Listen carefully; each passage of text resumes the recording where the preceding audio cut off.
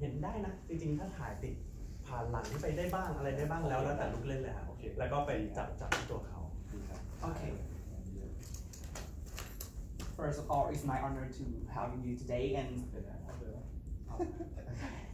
do I look at the camera or look at? Look at him. Okay. Okay.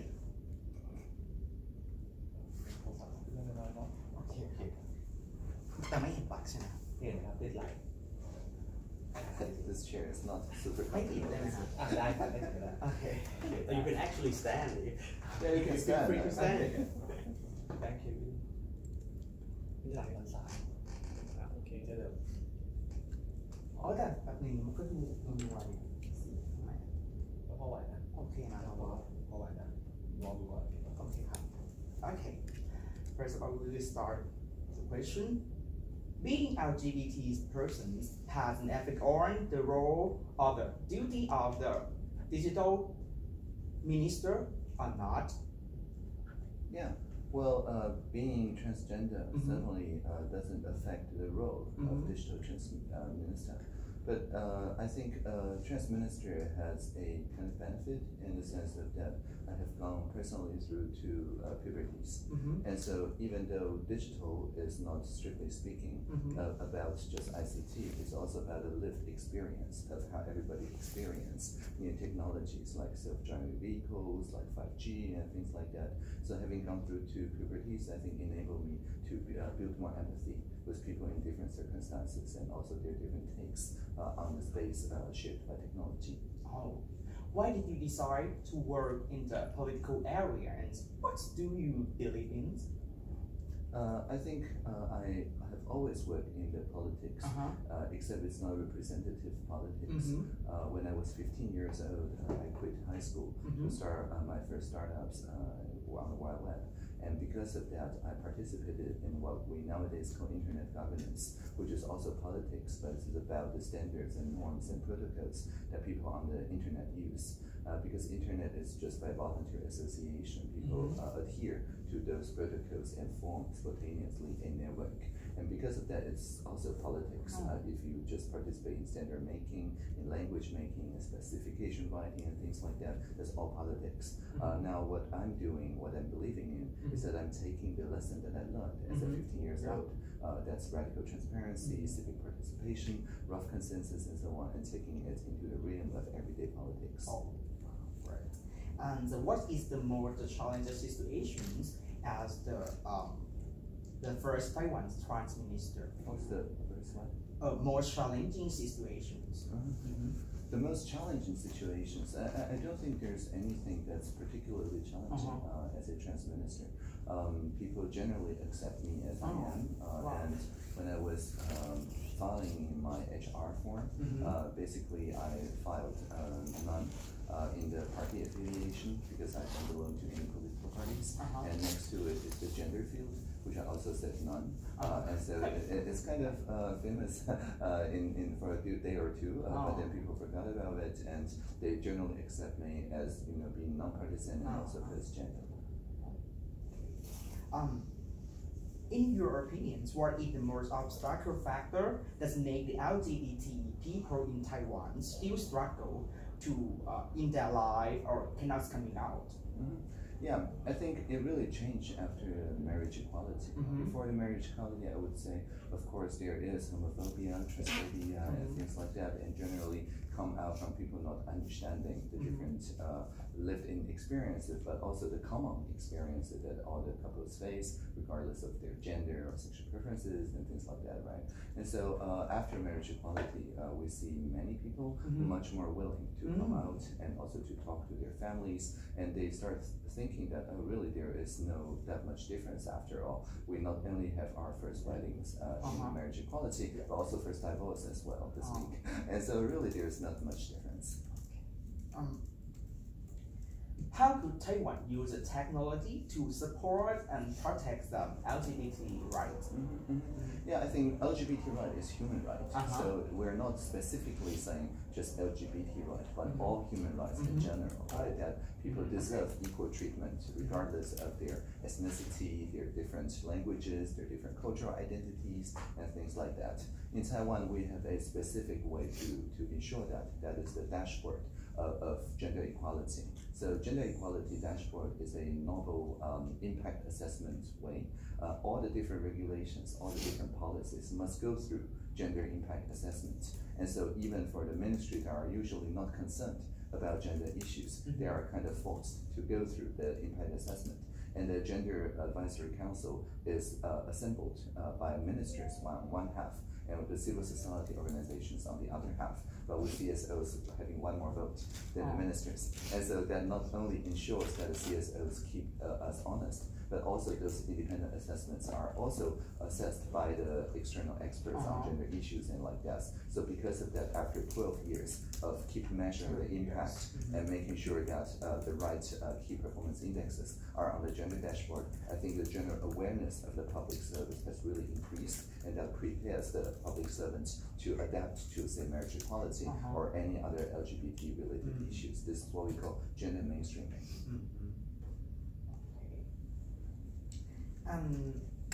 If you have to opportunity to form one policy for the LGBT communities, what is your aim?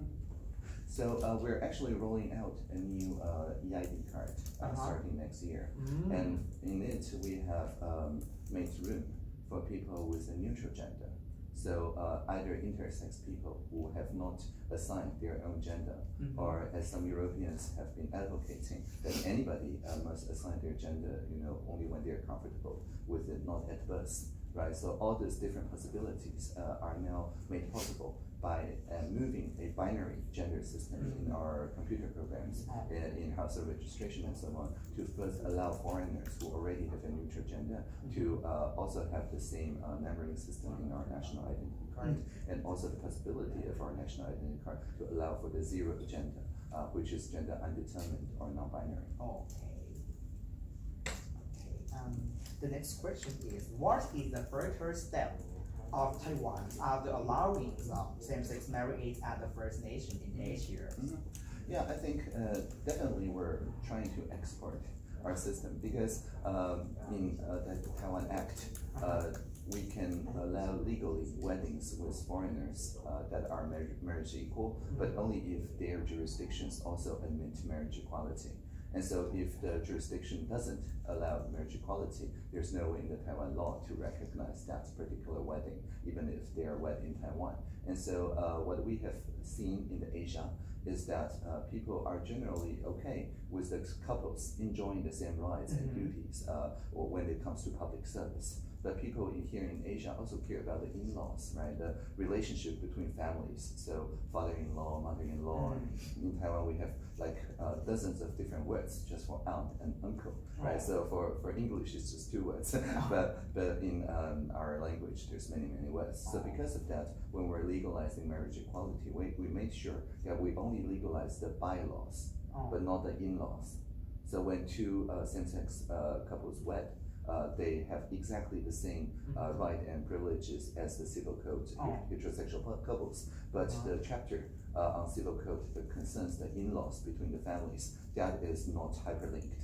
And so this creates a new kind of relationship that is bylaws but not in-laws, and that made the conservative people that cares about how families need to be changes norms and so on, it gives them much more time and room to evolve concerning this same-sex couples. So I think because our civil code is very close to that of Japan, for example, I think our next step is just to export this kind of idea and see that if it can take hold in East Asia.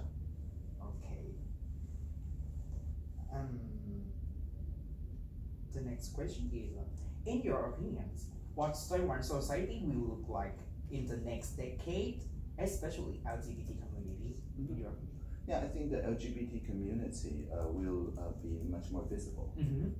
Already already we're seeing a lot more commerce and economy around the wedding industry, right? It's not just wedding, it's all sort of different social configurations that can give rise to different norms and things like that. And so I think the society will become much more tolerant, and people will start focusing on the other parts of the society that are at the moment more excluded. For example, people who don't have voting rights because they're new immigrants or they're migrant workers and things like that. And I think those issues, those social issues, because of LGBT, have a lot of intersectional friends, both in the, for example, labor rights and also environmental right and even environmental personhood and things like that. So all these ideas are encouraged first by women's equality and now by LGBT equality, and like all the different human rights camps work naturally together to transfer their experiences and their strategies to enable more excluded people to enjoy the same human right in Taiwan. Yeah. Okay. And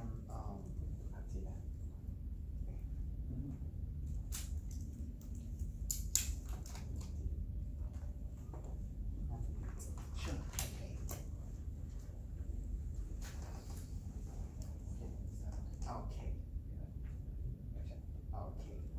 And the next question is, what is the most important factor that Thailand should learn or should have about the LGBT right to step up like Taiwan?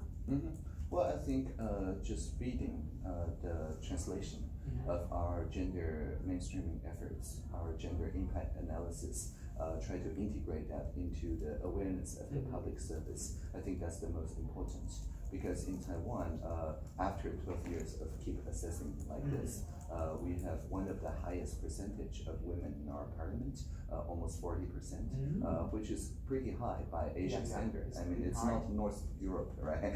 but almost 40% is pretty good, right? Yeah. So I think that is the result of people looking at generations of role models of people participating successfully in politics, in public affairs, encouraging more girls and women to choose public affairs as their mission and their career. And once they do so, of course, it has a ripple effect so that the LGBT people can be more included also in the discussions and things like that. So just, I think, make it something that is normal over the course of a long time, like 12 years, and a new generation will actually have a more open mind and will be able to have the languages and the ways to convince or to communicate with people of older generations to find out in a creative way what would be the best strategy to legalize marriage equality. Okay. And the last one, please say some things to the LGBTs, people around the world who are struggling to be themselves in that society for surveying the prize money. Okay, so I will quote my favorite lyrics from the singer Leonard Cohen. It goes like this: ring the bells, they still can ring. Forget your perfect offering. There is a crack in everything, and that is how the light gets in. Okay. Thank you.